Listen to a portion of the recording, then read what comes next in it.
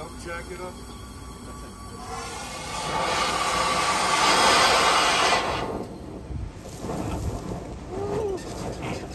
5 pounds of steam.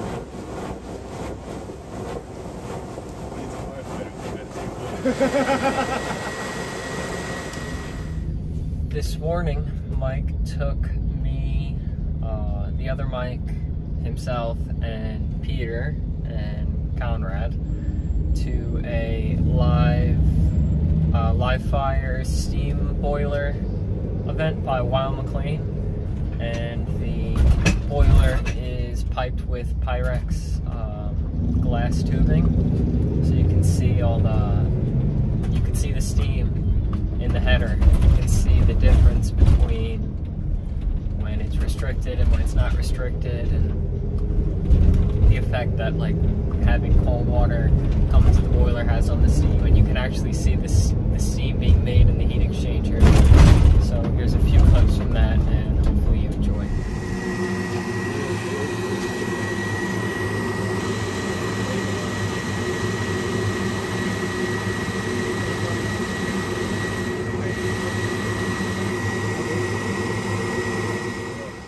These folks are going to get steam clean and do it. I'll give you a warning. I'll give you a warning. Okay, you come back up. Don't worry about that. I'll give you a warning.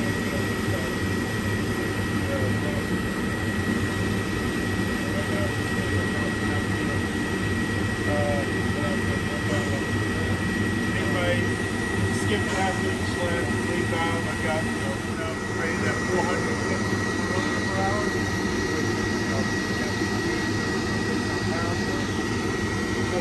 pounds.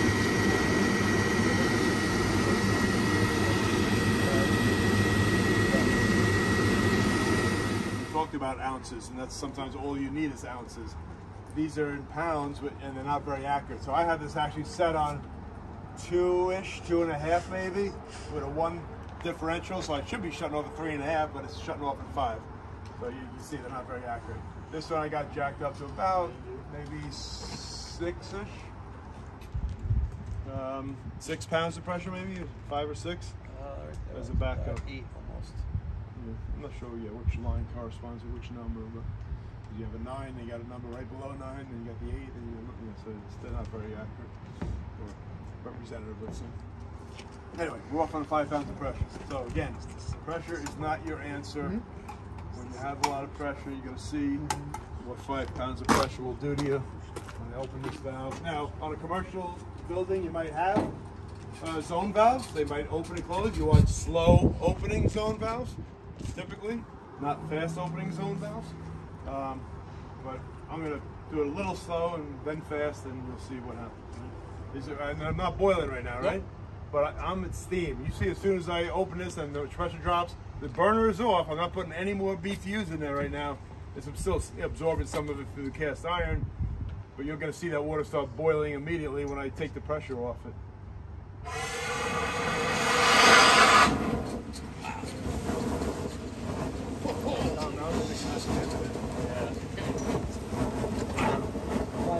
That's what you don't want to do to your steam system, right? You don't want to condensate in your mains and your radiators. Yeah, that's sick, by the way. Is that crazy or what? 5 pounds of pressure. That's what we all came here for, ladies and gentlemen.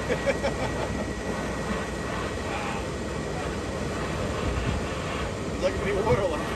Huh? You're not going to have any water left. It's going to feed, and like I said, now, might be a little scary if it starts knocking. The burner's off right now, so hopefully it doesn't knock too badly when it starts feeding. Once it settles down, then it's going to probably realize.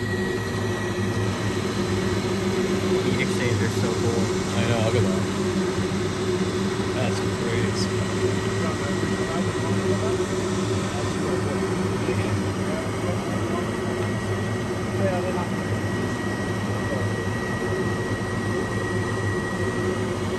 You know, it's crazy to draw it back to where we came from. I know.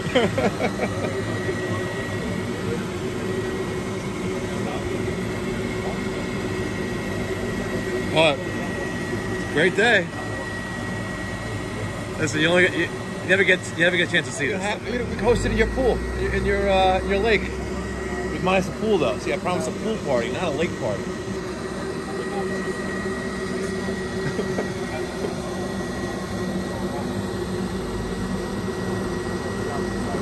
So right now we are steaming. It's all dry steam. There's nothing in the pipe. You can see a little bit of condensate coming back, but look at the discharge.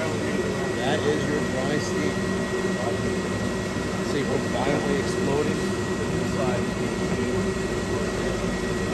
There's nothing in the pipe right now. Just dry steam. Lunch, shortly done. Lunch. Being discharged out of that pipe. Alright, so you guys are stuck with me until she keeps in. You want to stick around the week, so I'm going to go. For those that are interested, so we'll talk a little bit about the copy for it.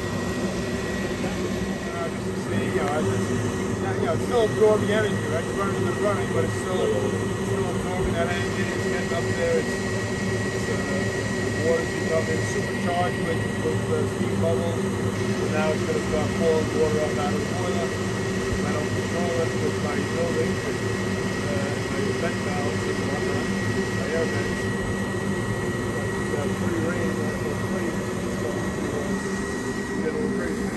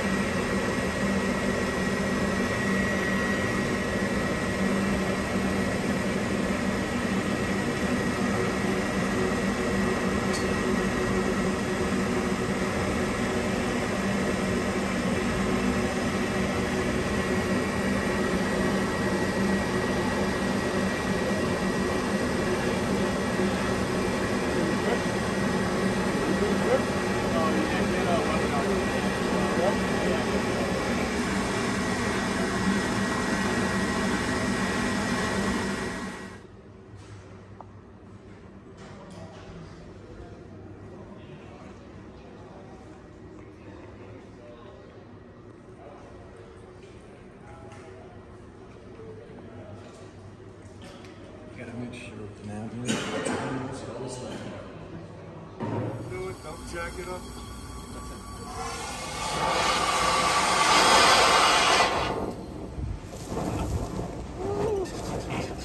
5 pounds of steam. Needs a firefighter to get it.